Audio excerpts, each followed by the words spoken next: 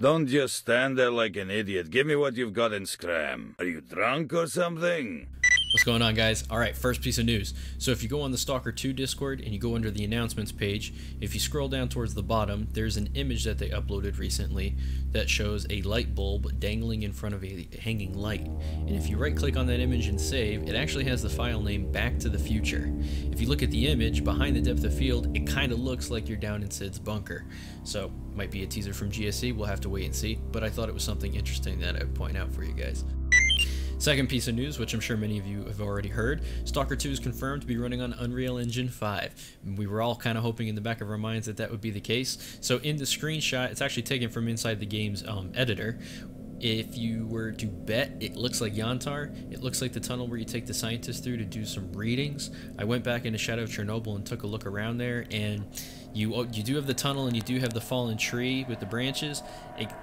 Things are just moved around a little bit differently, so it doesn't perfectly line up, but hey, they could just be changing up the zone a little bit in the sequel.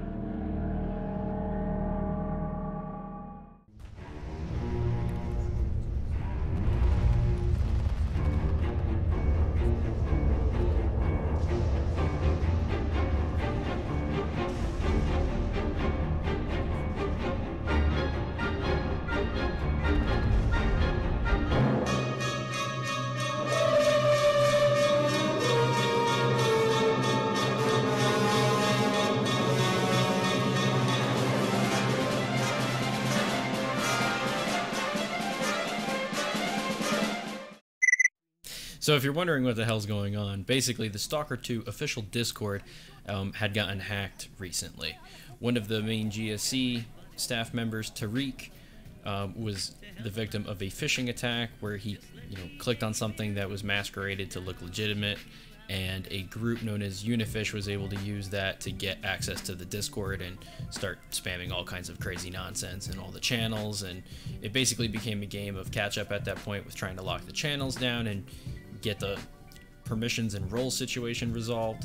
So it was kind of a mess. The funny part was in the chat where people were spamming, "Oh, Monolith, we do not hear you, where have you gone?" But there was like a lot of other nonsense that was posted in there that we could have done without. Overall, the thing didn't really last long. Yeah, so basically, I had some screenshots that were sent to me that showed some of the people from Unifish that were purchasing and leaving reviews for the phishing tools that they used to basically trick Tariq into getting the STALKER 2 Discord. And then someone had posted some screenshots basically to the extent of, "You fucked up, checkmate, we got your account." But of course that was never going to last, but they were basically just trying to taunt at that point. So obviously the Discord is completely back to normal. There's nothing to worry about now. It was just kind of like a funny, weird thing to wake up to in the morning, and hopefully none of you guys that were active clicked on anything in the Discord and left yourself open to any vulnerabilities. It looks like the group was trying to run like a Bitcoin scam of some kind, where basically anyone who was going to the STALKER Discord was getting funneled to their page to leave a donation. So the whole thing was just kind of ridiculous, but here we are. But yeah, on a more positive note, we would love to congratulate GSC on reaching 100,000 subscribers on YouTube.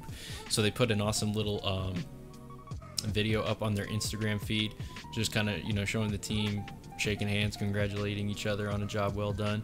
If you look at that YouTube play button plaque that they have, You can see where you rotate it in a certain light, you can see the Stalker Heart of Chernobyl logo inside, and that just looks freaking awesome. So I'm super happy for those guys. They deserve every single bit of success that they get with this franchise, and the hard work that they put in, it honestly can't be understated. GSC, you guys are fucking amazing. You're absolutely #1. So awesome, good job. You guys are killing it.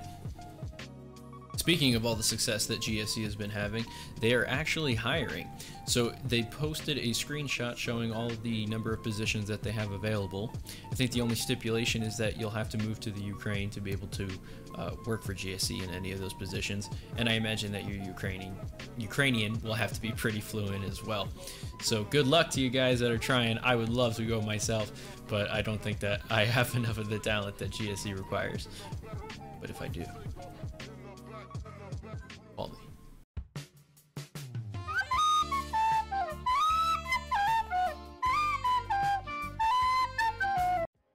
Well, that's about all the news that I've got for you stalkers this month, with the exception that we have Gamescom coming up this Tuesday on the 24th. It's going to be, I believe, 11 o'clock Pacific time. Might want to double check that. But they are going to have an Xbox panel, and they're going to be showing all of the Xbox licensed games, so, or first-party games, you know what I mean. And Stalker 2 is definitely going to be among them, just kind of the way we figured it would be with E3, and wouldn't you know, they ended up opening up E3 with Stalker 2, so hopefully they do the same thing for Gamescom, because we're chopping at the bit to get any more pieces of gameplay that we can see, especially before the year ends. I need more hype. There's never enough. Also, where the fuck are the Ultimate Editions? I'm still waiting. It's my hole in my wallet, GSC.